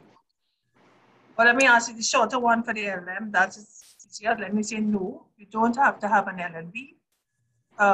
If you have the LLM, and that is so for many universities incidentally, if you are professional, you have some other degree, and you can demonstrate some sort of experience in the law, So for example, lots of people who work in finance and banking, they come up with the law, they come upon legal issues and so on. Or you can demonstrate some sort of relevance, you can be taken in, accepted, and we have done so with mixed results. I must say, some people have done very well, some not so well, but the onus will be on you. So if you are, let us say, a finance practitioner and you say, okay, well, I can manage LLM, we don't baby you. You have to do your background reading because you're a mature professional and let the chips fall where they may. But several people have done it. Now the LLB, it's a different. We introduced in 2013 some new criteria in order to expand access to legal education. Legal education wasn't as perhaps equitable or linear as perhaps we would want it to be. So apart from the traditional route, which is the best results at CAPE or the best results in your first degree, and I saw somebody in the chat asked, what is the first degree? First degree just mean if you've done some other degree, whether it's at university or any other reputable university that we can identify, and you've done well. In our case, done well means upper second and more, so upper second or first, because it's still competitive there. You would most likely get in, right, on the strength of that first degree. The other route is if you didn't do so well in your first degree, you probably were bordering on an upper second, but then you went and you did a master's and you got a distinction, you will get an extra point. So you may make it a little more tenuous. Apart from that, we created 2 categories initially. One was for mature students because we felt there's some persons for all kinds of reasons when legal education was not as accessible, because now it is more accessible. I don't know if you know this, but when we applied to go, all of us, well, my deputy dean and myself who did the LLB, it was extremely difficult to get into law in those days. You need to get a quota system. Each country, Trinidad was supposed to be 25 applicants, Jamaica was 25 and so on. So, and of course you had to go to Barbados. So even if you could make it, some people didn't have the money, and I'm discovering this one day. So it was difficult. Now that we have 3 faculties, you have a great opportunity just from pure numbers. Each of the faculties will take in persons, all right? So we felt that there may be persons out there who missed the boat, as it were, but who are good candidates to be lawyers. And we also believe, and I think all my colleagues gave a good indication as to how relevant law is to your society, to your community. So we felt the converse of that is that we should also tap into these experienced persons out there who've been contributing to the society, whatever profession they're in or whatever, and could benefit from doing law, and we could benefit from having them in the class. We bring a certain breadth to the class. So we felt we could take in some what we call mature students who can demonstrate that they have the capacity, the experience, and so on. But in order for it, we can't take everybody, so it's just 1 or 2 people we can take. You can apply if you have a decent degree that probably wouldn't get you in on its own. We'll interview you. We have very rigorous interviews, and we will select, we think, are the best 2 or 3 to come in. Again, we've had some people who have done very well, but it is some people who didn't do so well, who didn't complete. Because as you heard, law is quite challenging, and then the older you are, you probably have other commitments, family, and all of that, all kinds of things. The other one was the law enforcement. Again, because law, of course, deals with criminal justice, with the criminal system, with law enforcement. Anyway, that's part of it. And most persons who are in law enforcement, whether it's the police, the army, the prisoners, the case may be, they deal with the law.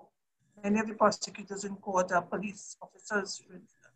And so there's a natural connection, but typically persons in the police force would not usually have the 1s and 2s in case. So again, we felt we could create a little niche for those persons and offer them a legal education. So we would take a small number as well. We also interview.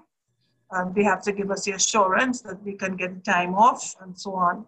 And then the final category that, well, actually we've created 2 other categories. We've took in 1 person in terms of disability who can demonstrate that their disability, but who were probably close to the matriculation requirements, but would have had a disability.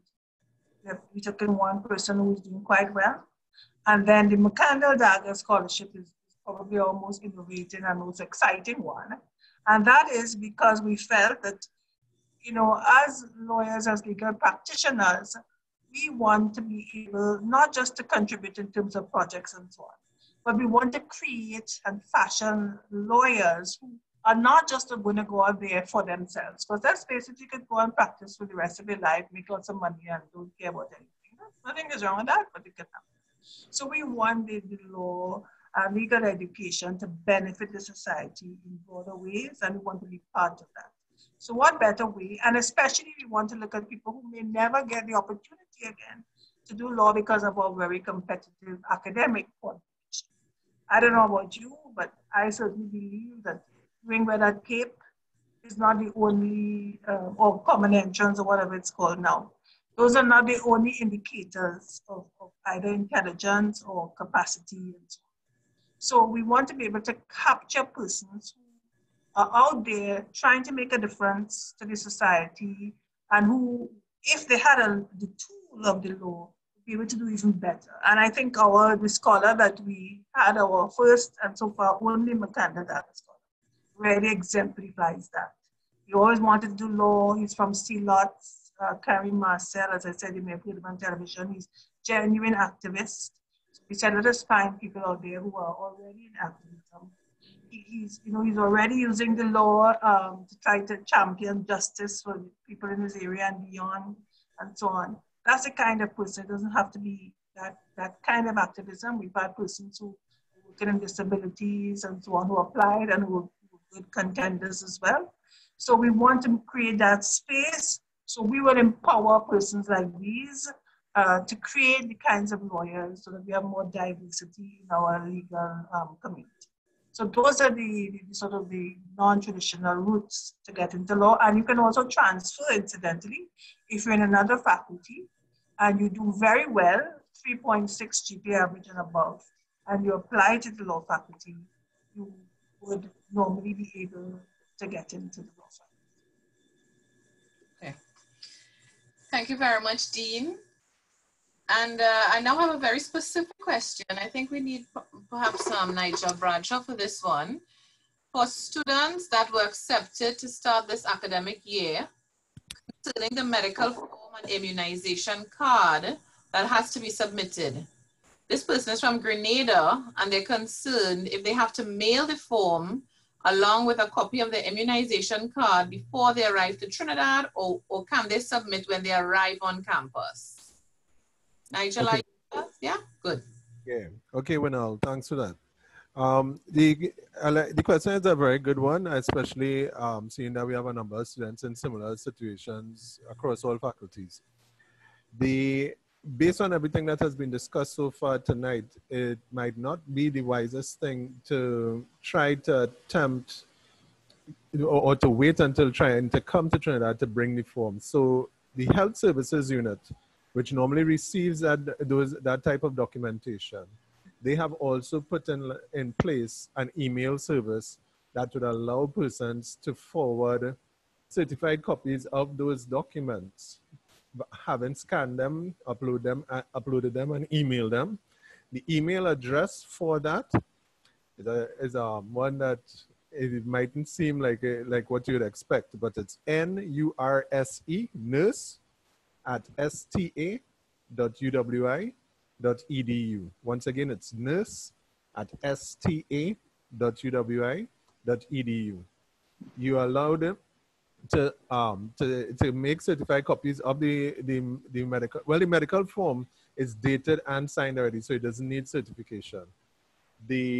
According to how the document is made up for the immunization form, if it does not carry a signature, you may need to a signature and a date in terms of all the records entered.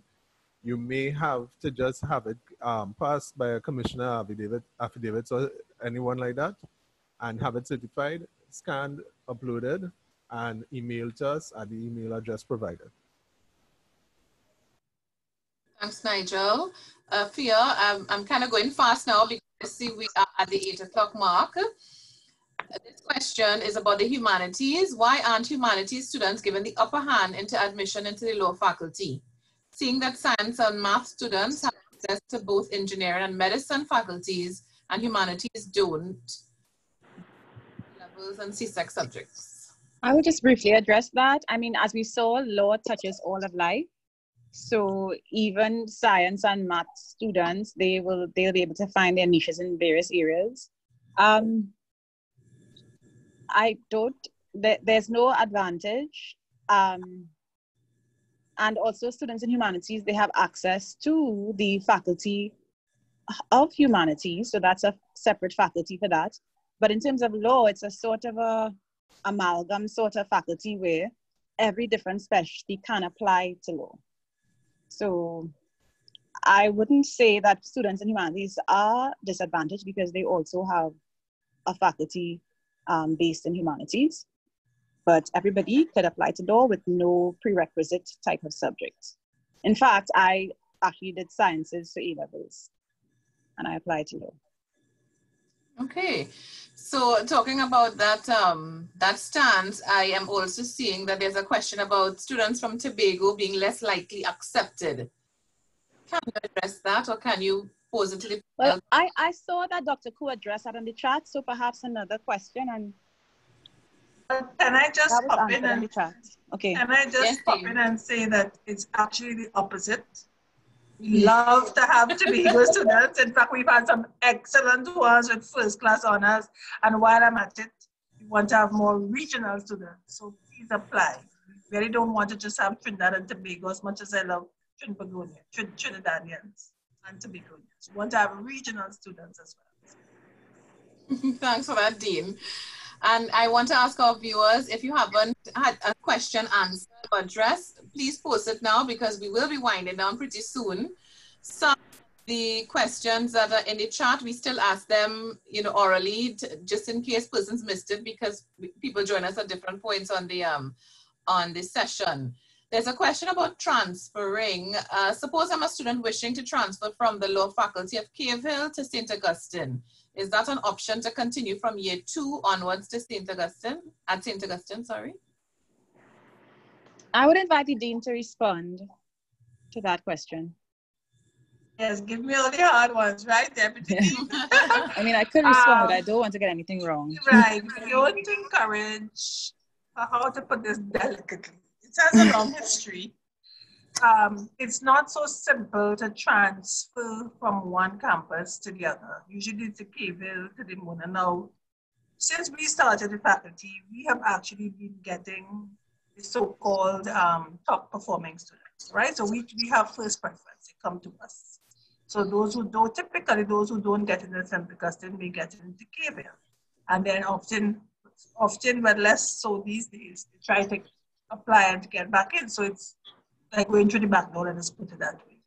So, but it also means, of course, that if you transfer from Cave Hill, then Cave Hill campus does not get the fees for you. And all campuses have to be competitive. So you don't want to be seen to be poaching the students of Cave Hill either.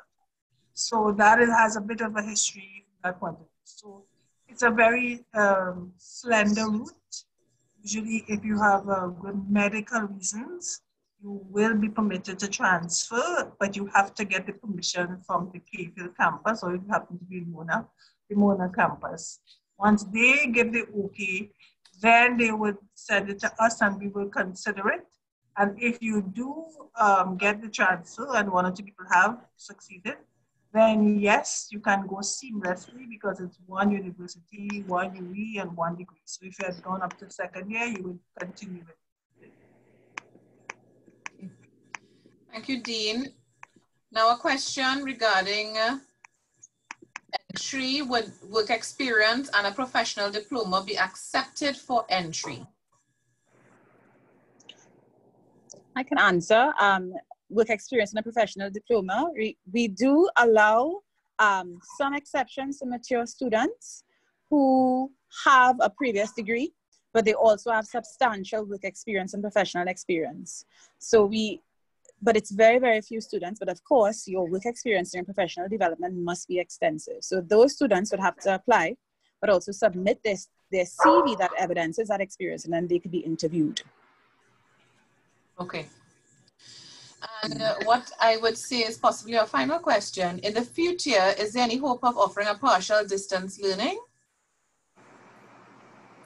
Well, and I would like to invite just Dr. Koo to answer a question, just to make sure that everyone gets a turn.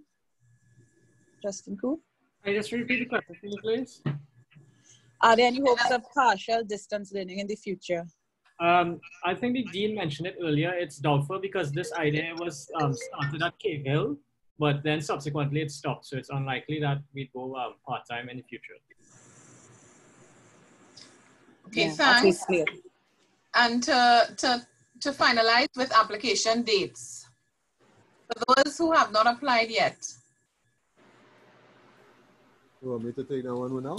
Yes, please. Okay, once again, reiterating for undergraduate applications and also for postgraduate applications, Friday at 4 p.m., we shut the door on applications to the University of the West Indies for persons seeking enrollment for the next academic year, which begins in September. Remember, the entire application for both processes is entirely online now, and you are encouraged to visit our website, start the process of reviewing the information via our faculties and academic information. The marketing and communications team has done a wonderful job working with the faculties to be able to highlight and elaborate all the information that you need at the websites of the faculties in terms of the programs and so on. Especially for the Faculty of Law, it's very, very easy. I mean, it's one undergraduate degree, so it's pretty straightforward. We are here also to answer all your questions. Remember, I will answer your questions within 48 hours or less. And we look forward to ensuring that the process to getting you here is as smooth as it can be in these challenging times. Thank you very much. Thank you, Nigel. And before we wrap, I don't know if you want to have final words from some of your colleagues on the panel. Thank you. I would just like to invite Mrs. Janetta Jeet to speak a little bit about the LLM legal drafting program. I know that that's her specialty area and she obliged by sitting on the panel. Have you any words that you could say about what the program entails? There was a previous question and what students should expect. Hi, good evening, everyone. So with respect to the legislative drafting, that's a very exciting program. It is also one that most people don't know about. A question came in on the chat as what is legislative drafting? And basically, once you're studying law, all the laws that you will be studying would have been drafted by someone. So if you're doing any subject, criminal law, so you have the Evidence Act, every single law you could possibly think about, somebody would have drafted it at some time. So there's actually a department in every country that drafts laws. And as I said, this is not an area people know about. So the master's is one that is a specialized master's, and someone had asked about opportunities. So this area is an area where, being so specialized, there are very few persons in the world that actually draft law. And this is also an area where you can move within the CARICOM or the Commonwealth to work in different drafting departments in the governments of different countries, so that you get that experience. So it's important. It is one of those that I tell my students, mental gymnastics, because as the Deputy Dean had said, you cover everything when you're studying law. It touches every aspect of life. And if you're drafting, we draft every single thing that you can think about. So from environmental law, banking, criminal law, recently we did interception of communication, which is a big one and very controversial. We did things on cannabis, Recently, domestic violence, amendments to that act, and it varies. So that you have to be thinking when you're doing this course, especially, how does it affect every other piece of law? And that's why I say mental gymnastics. So it's, for me, I love it. Clearly, it is my passion. I love drafting, and I've been doing it for 20 years. And I also had the opportunity to do it in another country, so that it is possible for students to look at it as something that they can do later on. So of course you have to have an LLB before you could even enter a drafting department. And usually you have to be an attorney at law called to the bar. But however, as the Deputy Dean said, you know, there are think tanks and other opportunities that even if you may not be called to the bar, but you have a law degree and a master's in drafting, and that's specific skill in drafting, then you have other opportunities. So possibly, as I said, throughout the Commonwealth, UN, the different things like the FAO, Food and Drug Association, Food and FAO, Food and Agricultural Organization, all these acronyms. That's one of the things in law too, all these acronyms. But it's exciting. It's very specialized. So it's one of those things you have to love also. Many people stay away from it because it's a lot of reading. All law is a lot of reading, but this also means a lot of writing and a lot of research is a big component of it. Thank you. Thank you very much. Okay, so as we bring today's session to a close, I would like to invite the Dean, Professor Antoine, to deliver her closing remarks. Well, it's late, so let me just say thank you to everyone. Thank you to my Deputy Dean, who does a great job in organizing this, and to you in marketing, and to all our participants, and of course, all of the panelists. Believe it or not, it's the first time I've actually seen Katyan, and she spoke so well. I just know people face. So thank you, everybody. I do hope we answered your main questions. You can email us. We don't have the capacity to answer every single one if you can, but go on the website and please apply, and we will attend to you as soon as possible. As I said, it's been a difficult period for us with the COVID, but now that we have the green light, we'll very soon be sending out firm offers for those who have applied. So thank you very much for attending. Thank you, Dean. And viewers, if you're interested in learning about we have one more other open day, and that brings down the curtain on our series of open days, and that's started for Monday, July 6th. It's the Faculty of Humanities and Education, and you can find out more about these sessions at sta.ub.edu/virtual open day. So thank you for being with us this evening. It was a pleasure to host you. Remember to look out for an email from us where we will share this recording, and you'll also get a copy of some of additional resources, an e-copy that is. And so from all of us at St. Augustine, my colleagues, we wish you a good night, and we look forward to welcoming you to the St. Augustine campus in September. Good night.